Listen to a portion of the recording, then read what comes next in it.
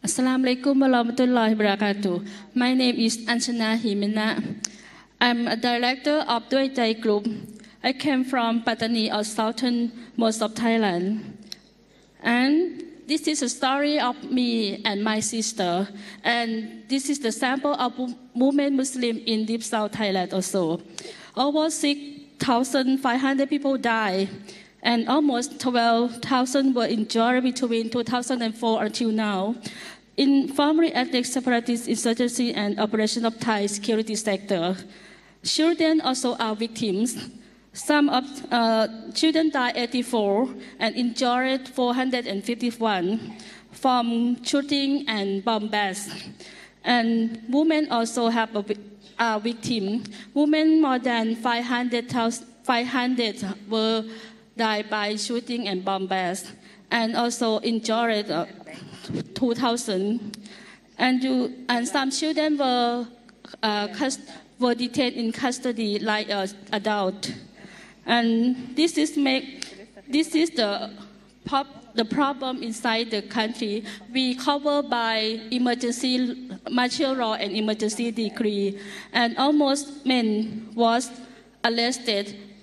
From 2004 until now, we have emergency decree and criminal arrested more than 10,000 men. Like my brother-in-law, he was arrested in 2009, and I find a way to help him. I met many people like military, police, and political to help him, and I found that this is the loophole of judicial. And this is the problem of Malayu Muslim inside the deep south Thailand. We lack, because it's the difference of language, the difference of economy, and the difference of brave heart inside Malayu Muslim from the history.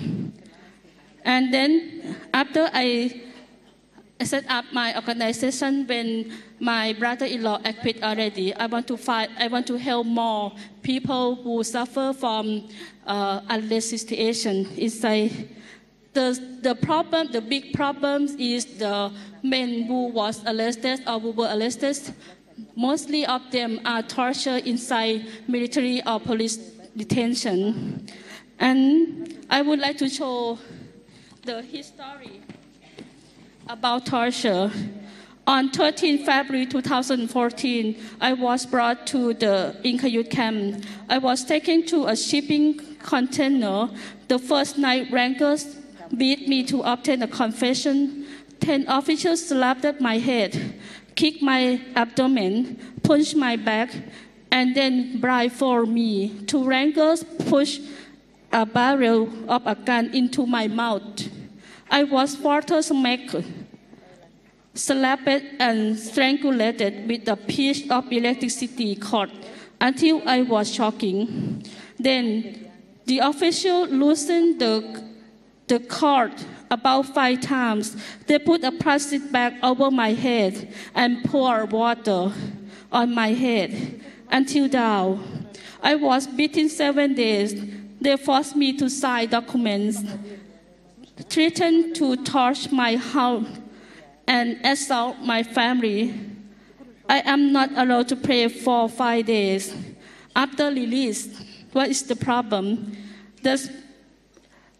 It's very painful. I was angry when I was arrested, that painful. They did everything against me with whatever equipment at hand. I felt pain all over my body. I felt it was like the end of my life.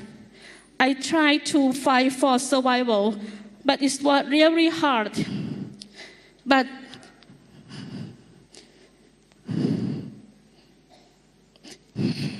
sorry. When I was released, I feel uneasy and skeptical. I feel anxiety all the time.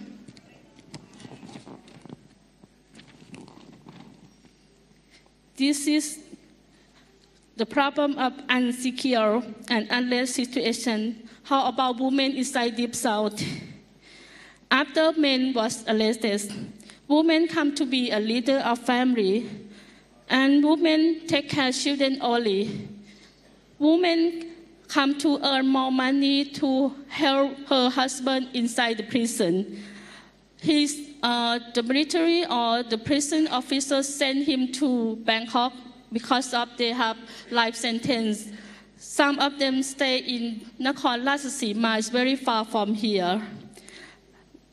The children and family don't have money to visit him in Nakhon Si Thammarat, even though ICRC can come to help her.